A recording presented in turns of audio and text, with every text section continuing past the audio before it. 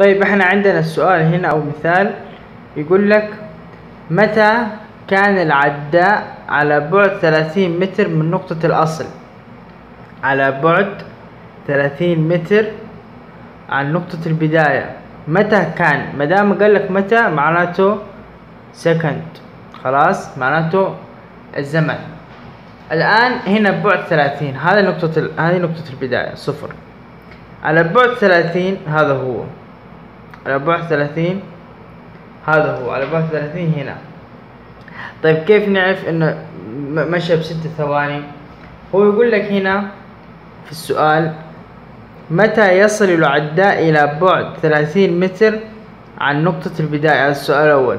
وأين يكون بعد مضي 4 ثواني ونص؟ 4 ثواني ونص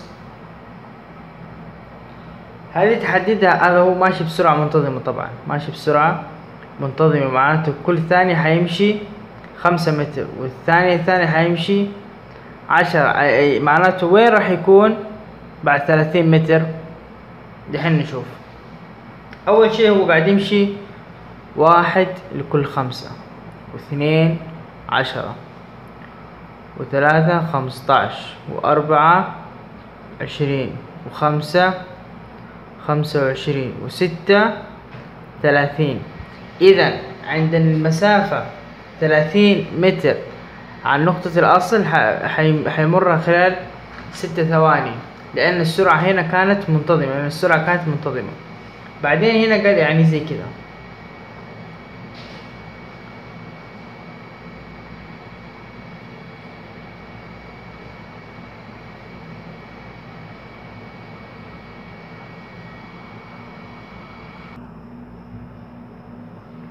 فبالتالي حيكون عندنا في الثانية الرابعة والنصف اللي هو قالها هنا أين يكون عند 4 ثواني. أول قال لك متى، أول طلب الثواني وأعطاك المسافة، دحين أعطاك الثواني ويبغى وين المسافة.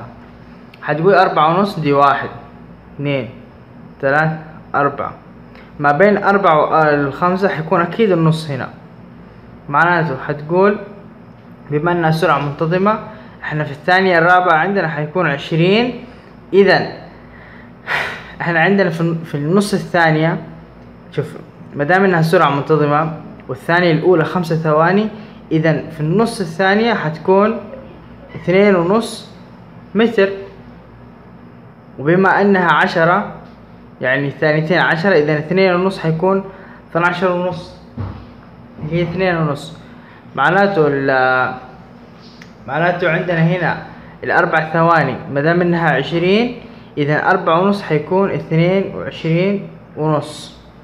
اللي هي زي ما هو يمثل هنا عندنا بين 20 و25 2.5 والأربع ثواني. حنقول زي كذا 4 ثواني هتمشي زي كذا، نجي عند 20 نص 20، إذا حنقول زي كذا حيكون تمثيل البياني حقها زي كذا، اللي هو 4.5 إلى 2.5.